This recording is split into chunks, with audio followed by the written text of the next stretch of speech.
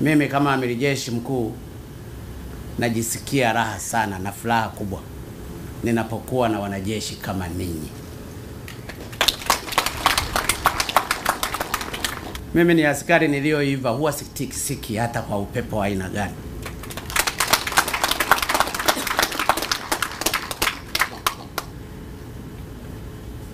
Na mara nyingi waliojaribu kunitingisa walitingisika wenyewe.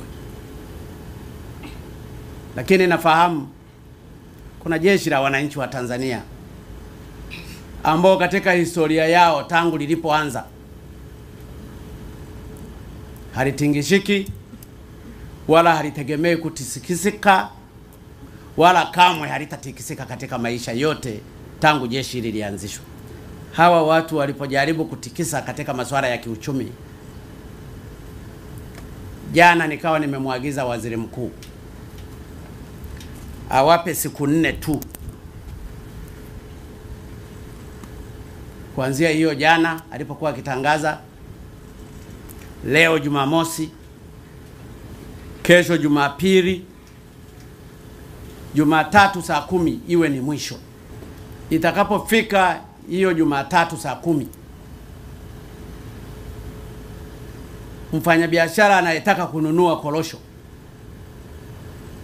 au ameshaeleza anachukua tani ngapi, na au ikiwezekana au ameshashiriki kwenye mnada na kuanza kuzichukua baada ya saa 10 Jumatatu, hakuna mfanyabiashara yoyote wa korosho atakayeruhusiwa hata kama ni kwenda kununua kilo 50. Korosho zote tutazinunua kwa bei ya zaidi ya 3,000.